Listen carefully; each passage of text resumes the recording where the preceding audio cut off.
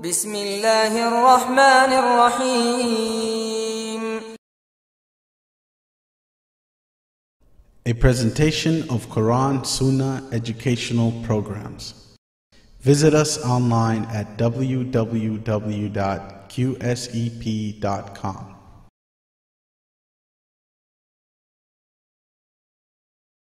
الإيمان بالملائكة.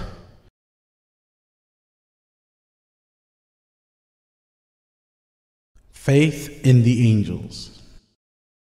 الحمد لله رب العالمين، وصلى الله على نبينا محمد وعلى آله وصحبه وسلم، وأشهد أن لا إله إلا الله وأشهد أن نبينا محمدا عبده ورسوله.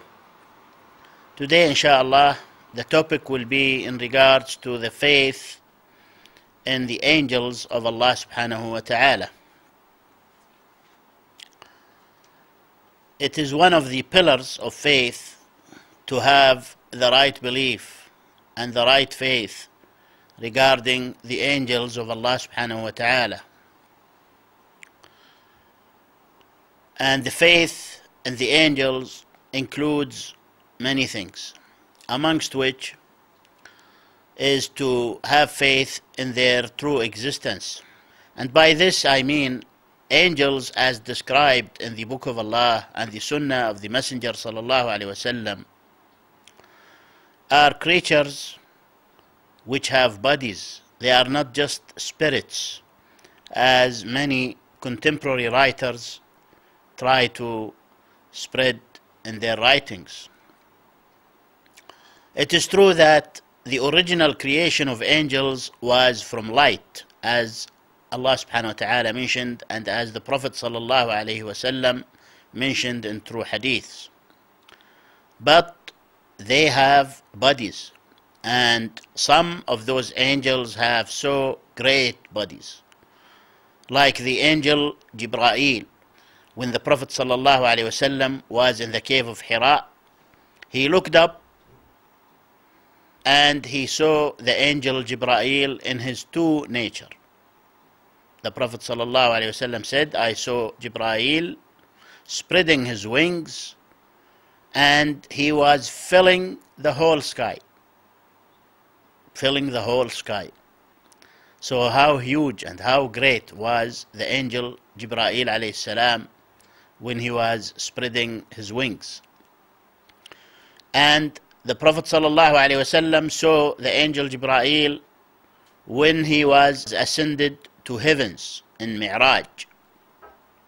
The Prophet ﷺ saw the angel Jibreel in his true nature.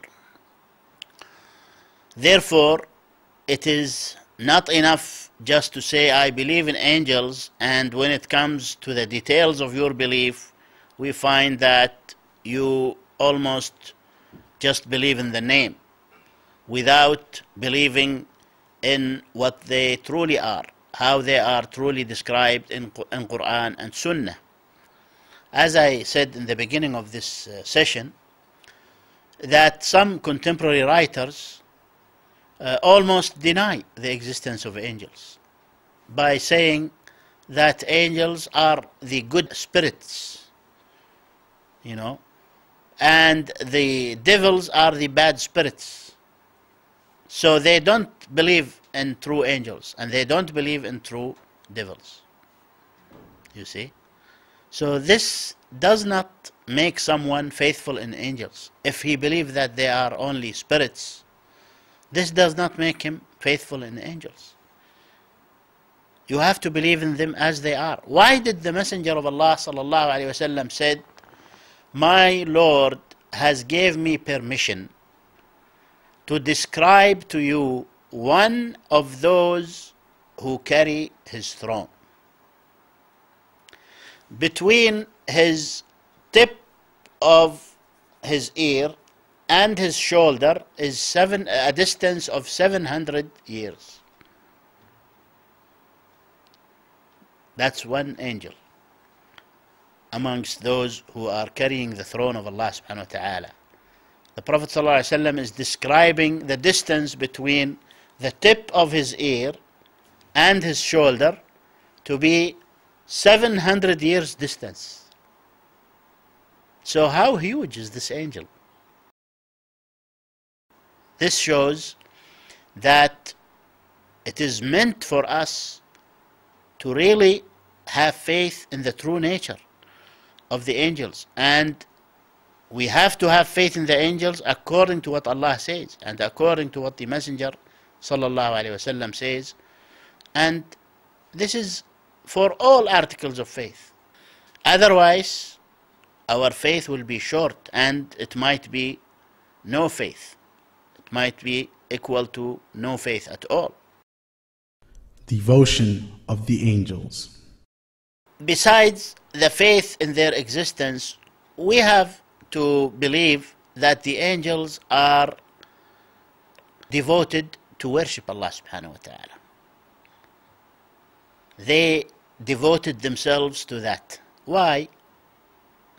It is not because, as some people think wrongly, that they have no power to disobey, or that they are forced to worship.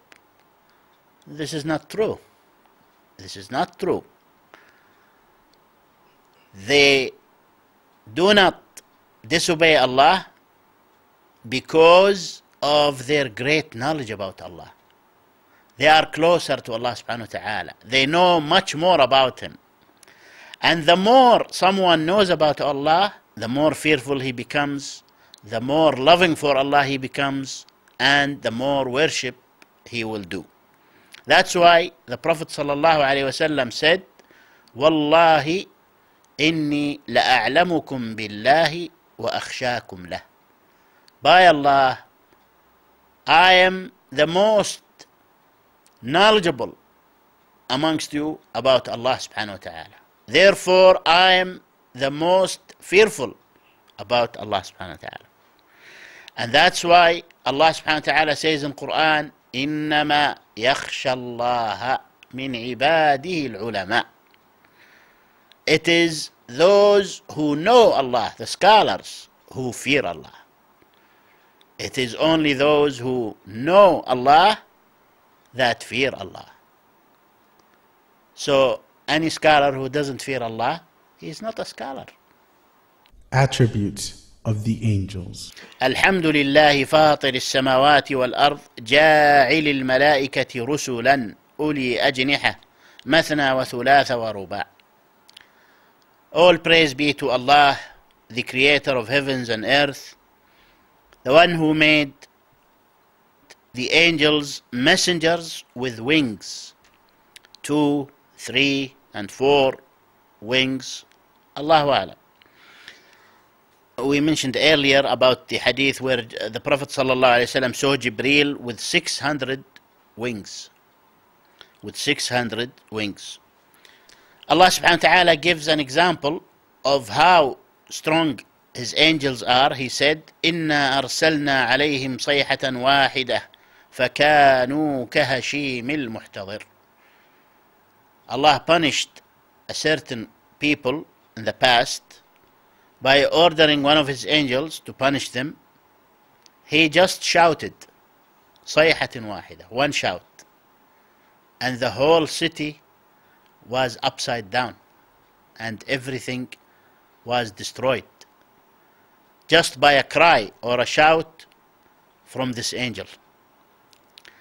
And when the Prophet ﷺ, Prophet Muhammad ﷺ, was in Mecca and he was being harmed by the mushriks, an angel came to the Prophet ﷺ and he told him, "O Messenger of Allah, I am the angel of mountains. I am the one in charge of mountains. If you order me, I will make the people of Mecca like a sandwich. I will just bring those two mountains like this and crush them between those two angels. If you order me." So the Prophet ﷺ said, "No. I hope that Allah will bring out guided people out of them or out of their descendants." Yani, the Prophet ﷺ, due to his mercy, he wanted to give them a chance. to give them a chance, and alhamdulillah, that was good because they became Muslims and Islam was spread. Loving the angels. Allah subhanahu wa ta'ala said in Quran, he who is an enemy to Allah and to his angels and to his messengers and to Jibreel and to Mikael, which is Mikael, then Allah is an enemy to all kafirs. Which shows that if you love Allah, you have to love his angels. There is no reason to say, I cannot love the angels. Why? Why cannot you love them? Allah loves them. And they worship Allah constantly, and they glorify Allah constantly. This is, in this verse, Allah subhanahu wa ta'ala is refuting the belief of the Jews, because the Jews used to distinguish between some angels and others. They used to say, Jibreel is an angel of destruction, so we don't love him. And they used to classify angels, and on this, based on this, they used to hate some angels, like the angel Jibreel alayhi salam. So Allah is telling them, if you don't love Jibreel and Mikael and all the angels, you are kafir. فَإِنَّ اللَّهَ عَدُوٌ لِلْكَافِرِينَ. Anyone who do not believe in the angels of Allah and loves the angels of Allah is not a Muslim. He's a kafir. Functions of the angels. Angels assigned to the fetus. The Prophet ﷺ said in the true hadith, when the creation of the fetus is full in the womb of the mother, Allah will send him an angel, and he will be ordered by 4 words: to write down his provision, how long he is going to live, what is his action going to be, what is his fate, happy or miserable. And there are angels which are assigned to write down our deeds. Everyone has 2 angels which write his deeds. As Allah subhanahu wa ta'ala says, إِذْ يَتَلَقَّى الْمُتَلَقِّيَانِ عَنِ الْيَمِينِ وَعَنِ الشِّمَالِ قَعِيدٌ مَا يَلْفِظُ مِنْ قَوْلٍ إِلَّا لَدَيْهِ رَقِيبٌ عَتِيدٌ. That 2 recorders, one on the right, one on the left, whatever word you say, you have an angel which is all watching, all hearing, writing what you say. As a matter of fact, the angels write down the intentions. They write down your intention. Allah subhanahu wa ta'ala informs them, because they don't know the unseen. Allah informs them, and they write down your intentions. So when you do something and you intend to please Allah, they will write that. If you do it because you want to make people like you or any other reason, they will also write that. Also, angels which are assigned to take off lives. Allah subhanahu wa ta'ala says, قُلْ يَتَوَفَّاكُمْ مَلَكُ الْمَوْتِ. The angel of death. No name. There is no name. There is a popular name which is called Israel, but there is no basis for this name in Quran or Sunnah. There are some weak hadiths or weak narrations, but Allah calls him here Malakul Maut, the angel of death.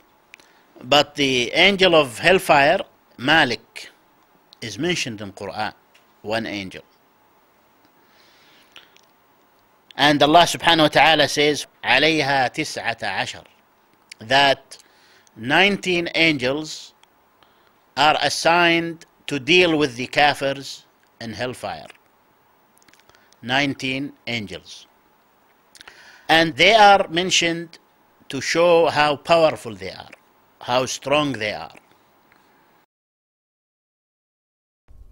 Upon hearing about the guardian angels of hell, the disbelievers sought to belittle their number and claimed that they would overcome them and escape the fire.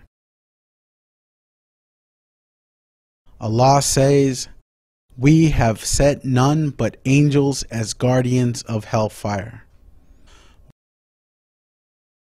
We have fixed their number only as a trial for the disbelievers. So no one knows the greatness of these guardian angels of hell except Allah alone, and the disbelievers will not be able to overcome even one angel." Hellfire itself will be pulled and brought on the day of judgment by millions of angels. Millions. Because hellfire is so huge, so big. We seek refuge in Allah from hellfire.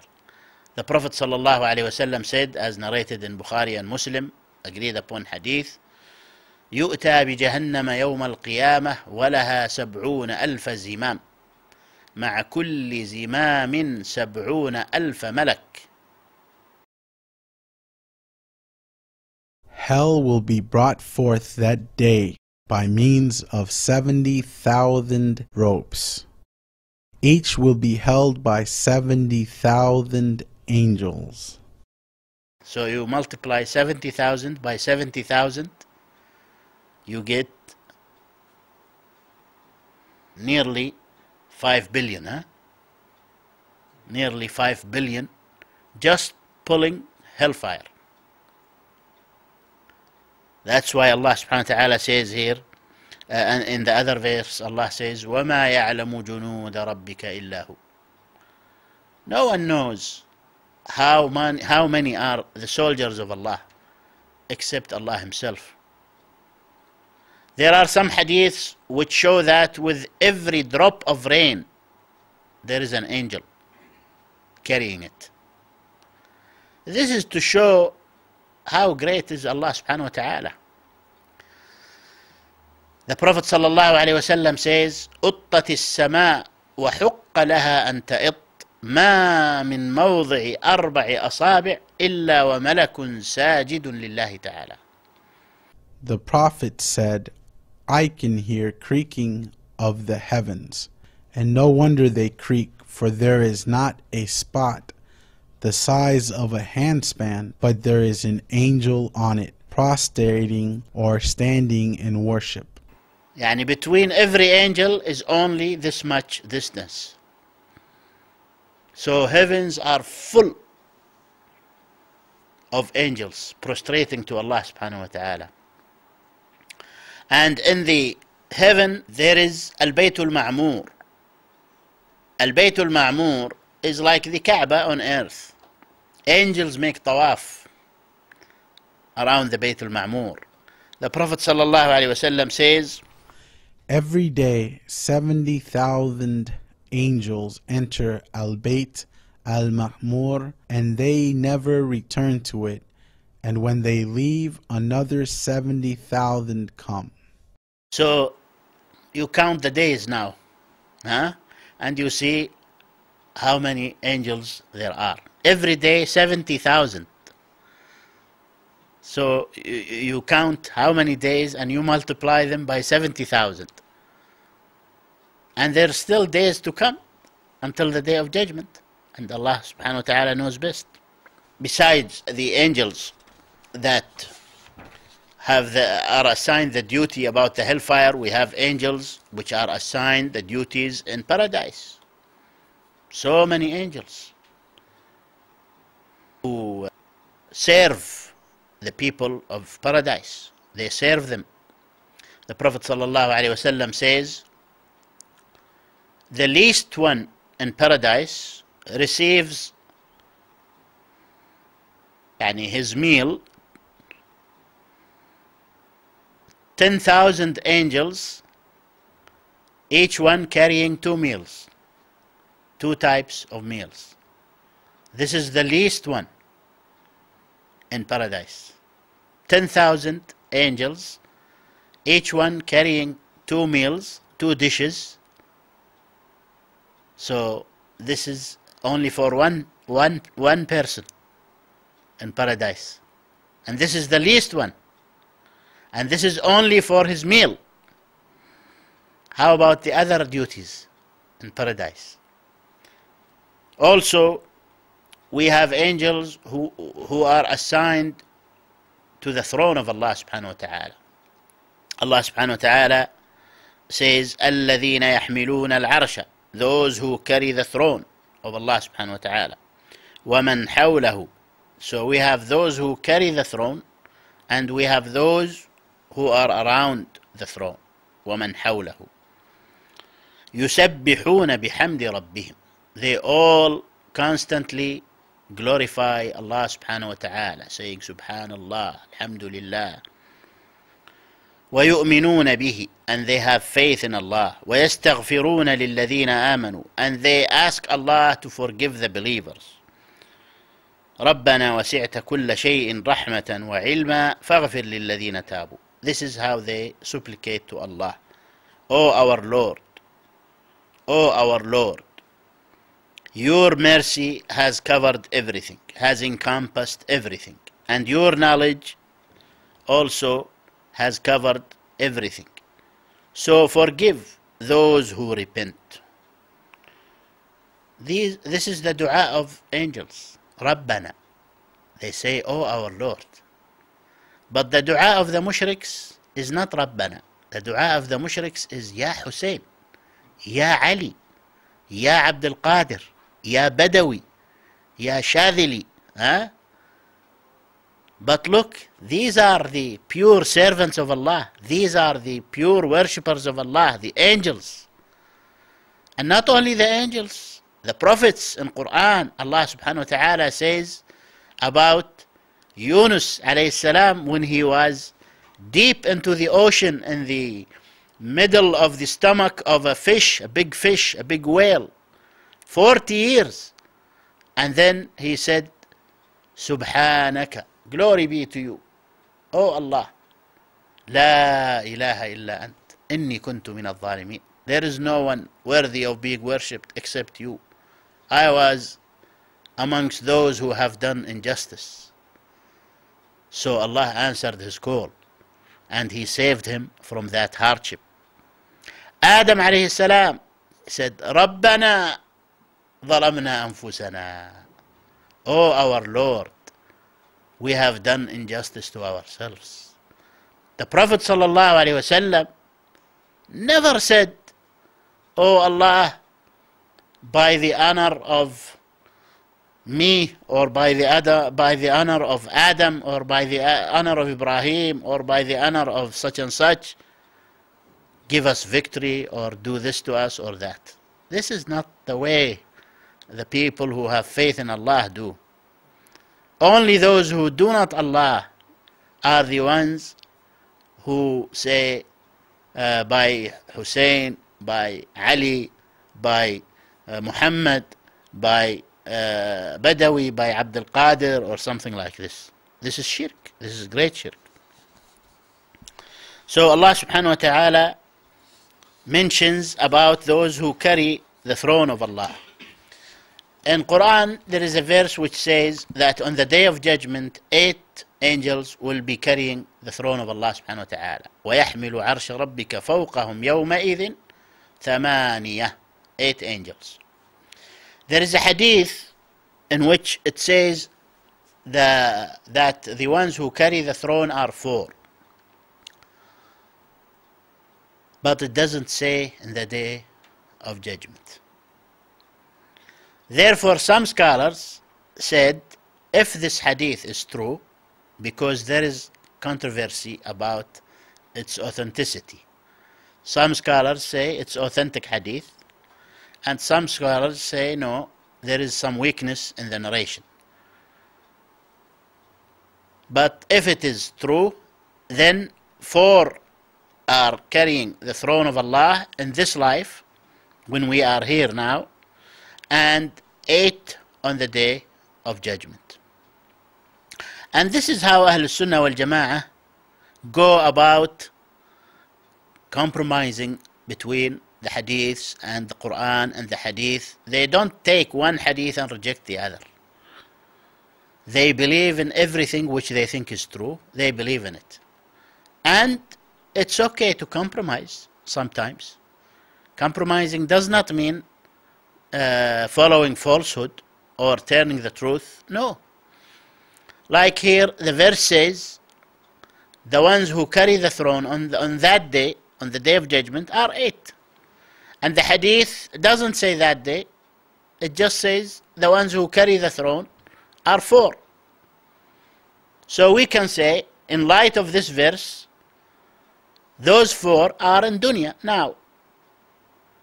This is the way of Ahlul Hadith. This is the way of Ahlul Sunnah. Also, those who are assigned to the revelation of Allah subhanahu wa ta'ala, they bring down the revelation. Allah subhanahu wa ta'ala says, يُنَزِّلُ الْمَلَائِكَةَ بِالرُّوحِ مِنْ أَمْرِهِ عَلَى مَنْ يَشَاءُ مِنْ عِبَادِهِ أَنْ أَنذِرُوا أَنَّهُ لَا إِلَهَ إِلَّا أَنَا فَاتَّقُونَ. Here, the revelation is called Ar-Ruh, the soul, because it is the real soul. Anyone who follows the revelation of Allah, he is alive with the real soul. And the kafir is dead. The kafir is actually dead. Why? Because he doesn't have the soul, the real soul, the revelation of Allah subhanahu wa ta'ala. That's why Allah is calling the revelation here the soul. And also, Ar-Ruh means Jibreel himself. Allah subhanahu wa ta'ala called him Ar-Ruh. Allah says, نزل به الروح الأمين. Quran was descended by Ar-Ruh al-Amin. Al-Amin means the honest. Jibreel was called Ar-Ruh al-Amin. One of those great angels is the angel Israfil. Israfil is the one who blows the horn. The horn is a container of all the souls. All the souls will be contained in this horn. So Israfil, when he is ordered by Allah to resurrect the people, he will blow the horn. So those souls which were gathered in that horn will spread, going back in their bodies, and they will come back again to life in the hereafter. وَنُفِخَ فِي الصُّورِ. This is in Quran. When the horn is blown, فَصَعِقَ مَنْ فِي السَّمَاوَاتِ وَمَنْ فِي الْأَرْضِ إِلَّا مَنْ شَاءَ اللَّهِ. This is another blow, because Israfil blows twice. After Israfil blows this blow, Allah subhanahu wa ta'ala then will say, لِمَنِ الْمُلْكُ الْيَوْمِ. No one will answer, because everyone will die. Even the angels. Even the angels. Except as according to some hadiths, some very few things, like the Hur al-Ain in paradise and things like that. Other than that, everyone will die. No one will reply. Allah will reply himself. Allah says, لِمَنِ الْمُلْكُ الْيَوْمِ. To whom belong the kingship, the kingdom today? No one will answer. So Allah says, لِلَّهِ الْوَاحِدِ الْقَهَّارِ. To Allah, the one and only, the mighty. That's why here it says, إِلَّا مَنْ شَاءَ اللَّهِ. Yani everything will die except those who Allah willed for them not to be vanishing or destroyed. Effects of faith in the angels. The faith in the angels of Allah subhanahu wa ta'ala must have great effect on the believers. When someone knows how great they are, he knows, of course, how great is their creator. If this is the greatness of the angels, then how about the one who has created them, Allah subhanahu wa ta'ala? And if someone knows that there are angels who are writing down everything that he says, everything that he intends, then he should be more careful, more watchful. Then he should not have any excuse in front of Allah subhanahu wa ta'ala. And if someone knows that the angels are constantly worshipping Allah subhanahu wa ta'ala, and he looks at himself only praying the obligatory prayers, for example, and fasting only 1 month or this, he finds himself so much in shortage of worshipping Allah. Yani he compares himself to the angels, he finds himself in great shortage in worshipping Allah subhanahu wa ta'ala. And as the Prophet ﷺ said in matters of religion, don't compare yourself to someone who is below you. Compare yourself to someone who is far ahead of you, so that you compete, so that you reach his level.